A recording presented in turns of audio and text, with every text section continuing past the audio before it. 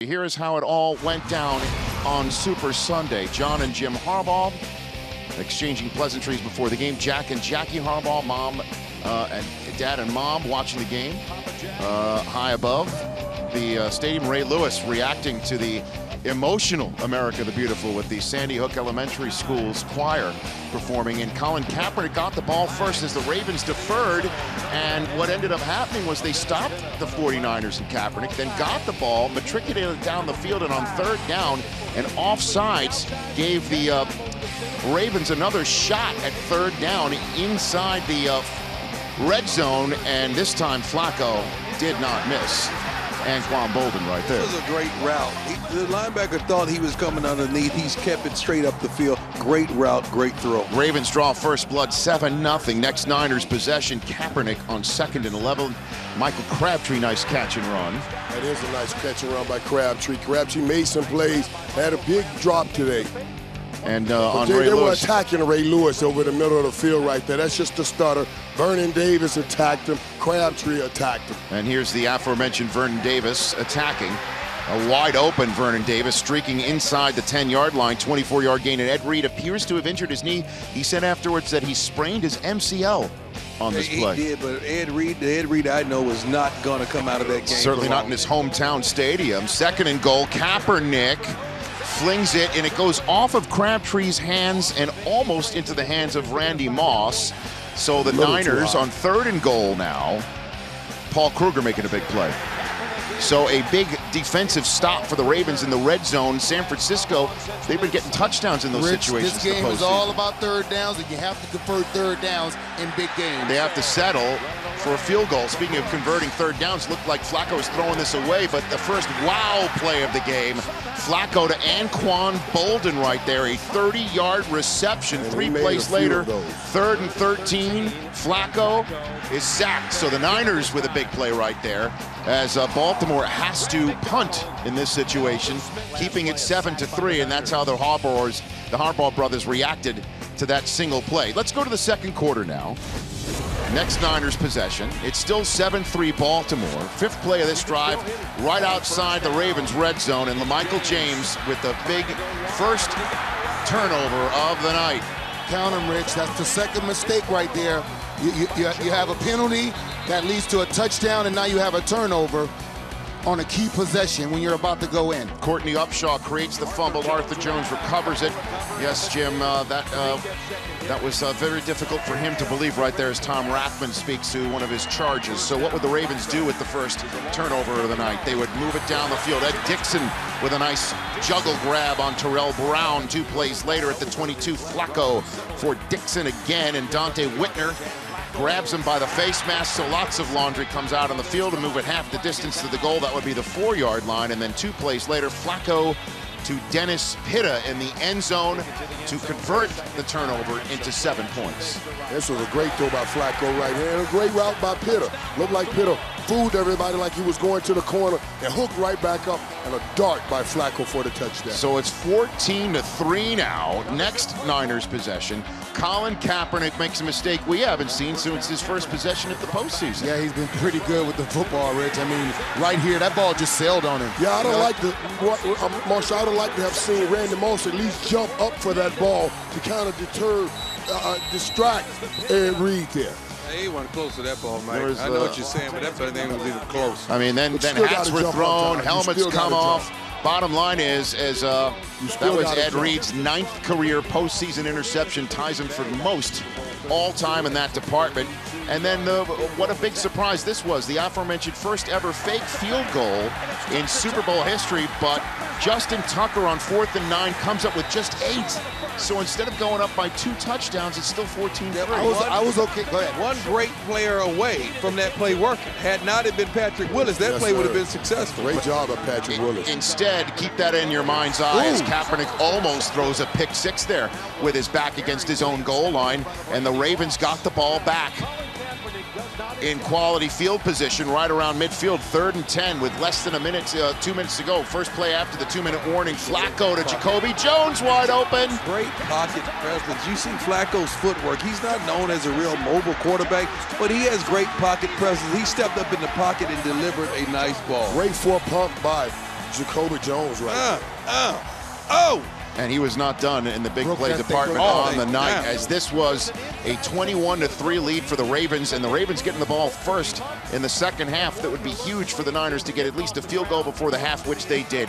Beyonce came out. She was spectacular. 21-6 is your score. Here is the opening kick after the Beyonce concert, and it's Jacoby Jones, 8 yards deep in the end zone, bursting free, and he is gone. He's thinking about his dance right now. He's thinking about he's like, y'all, stay back. Sugar. That's what Sugar had just rubbed the hands on him. You did the Sugar Ray Squirrel right there. 28-6, longest kick return in Super Bowl history, tying his own mark of the longest kick return in history of any game, regular season or postseason. And everybody on the Ravens bench loves it, and Jim Harbaugh is bumming not the way he wanted to start the second half. But now we're to the next possession the 49ers have. 2 plays into it, Turn out the lights go out. Somebody put a plug. And light a can. 35-minute power outage delay. Somebody calling Buffalo Wild Wings. And Jerome Boger, the referee, talking to some officials, and basically everybody just chilling. Rich, that's what happens when Beyonce leaves the field. Yeah, she took all the energy with her out of the building. And John, I mean, everyone, the wave starts going, and everybody's trying to remain calm and trying to stay focused. And the crowd handled it well, Rich.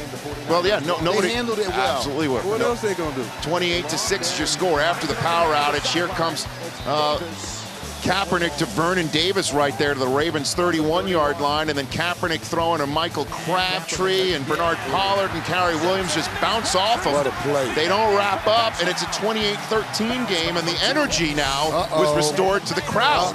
And right there, play by Crabtree. you saw the rhythm that Kaepernick got into, and the plays were called, and they just started making plays. And the defense got into rhythm too, as Ahmad Brooks on a blitz. They brought an extra rusher, which they really don't do too often. That's an 8-yard loss, a 3-and-out for the Ravens offense. Next play, Ravens punting. It was a sort of a knuckleball out of Sam Cook, and then Ted Ginn takes that 32 yards. Suddenly now, the Niners are setting up shop in the red zone. And 2 plays later, they're inside the 10 at the 6 of the Ravens, to be specific. And what a neat, designed, and executed play this is. Man, I mean, they really sealed the edge, got a good chop block on Ed Reed, and it was a race to the corner between Frank Gore and I guess that's and Ray Lewis. That's Gore Kaepernicking there, and Haloti Ngata hurt his knee on this play as they blew everybody up on this play on the offensive line, and Delaney Walker, and that would be it for Haloti Ngata's night, and that's a huge big-time loss on that defensive line. Next Ravens possession, Ray Rice, Just a great play by the defensive back right there. Got his hands right on the ball as Ray Rice tried to stiff arm him and got that ball out. And that's Terrell Brown with the knocked loose, and he recovered it himself. The 3rd lost fumble of the postseason for Ray Rice, who rarely does that at any time of his career. And now David Akers comes out as they're forced to settle for a field goal, and there's a little bit of the yips that we've seen out of David Akers of late, except for the fact that Chykie Brown is called for running into the kicker. I don't know about that, man.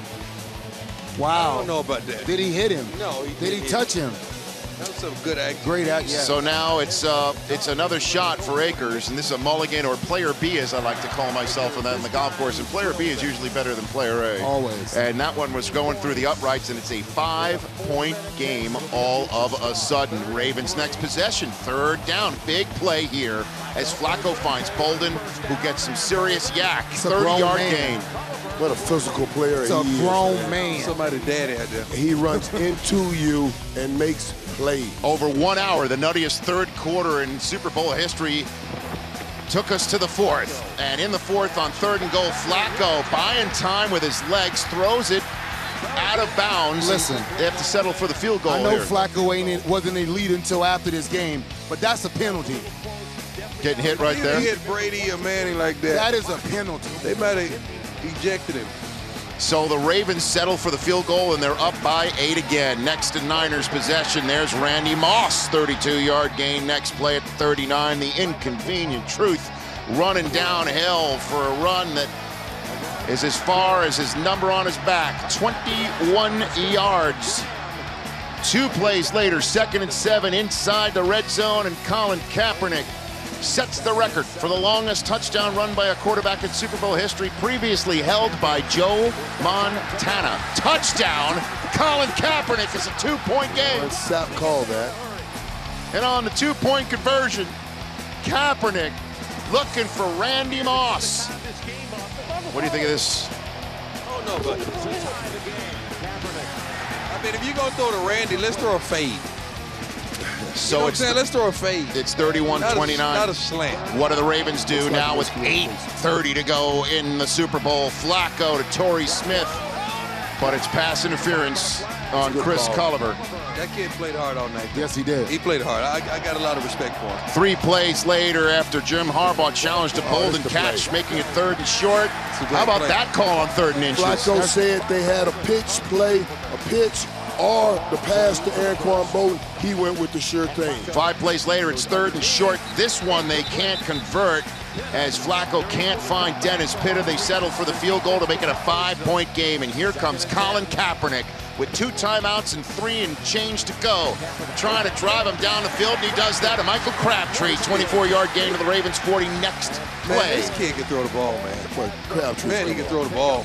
Here comes the inconvenient truth out of the pistol. 33-yard rumble. There's so much deception in these plays. It creates creases, natural creases in defenses, and you can't do anything about it because they force you to get upfield. Can the Niners pull the improbable comeback? 1st and goal. Michael James runs it into the line, takes it down to the 2-minute warning. Ravens have 3 timeouts left. Niners have 2 timeouts left. Next play, 2nd and goal from the Ravens 5. Kaepernick rolling right, looking for Michael Crabtree, and incomplete. Man, Crabtree, I thought he should have run a little bit deeper The into Ravens the end corners, zone and then come they back. played pretty darn good tonight. They gave up a lot, very tight, but they didn't break. Next play, 3rd and goal. Crabtree, $1:55 to go. Crabtree can't corral it, incomplete, and it's 4th down. 1:50 to go. That was a play they were waiting on right there. They diagnosed that play, the Ravens did, and made that play well. Kaepernick flinging it to Crabtree. Some contact, to say the least. It's a turnover on downs, no flags. What do you think of Jimmy Smith here, Dion? Is this a penalty or not? Oh, that's a great play. That's how they've been playing all night. First of all, Crabtree initiated the contact because he wanted to push off and set him up for the back shoulder fade. And Jim Harbaugh goes DEFCON 1 Bo Schembechler style right there. Ray Lewis and Ed Reed celebrating in the end zone, but what they need to finish this thing up is some quality play from their punter, Sam Cook. Oh yeah, take your time.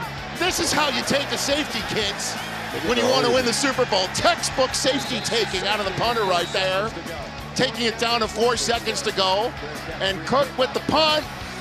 Ted Ginn tries to make something of it. And that wraps it up.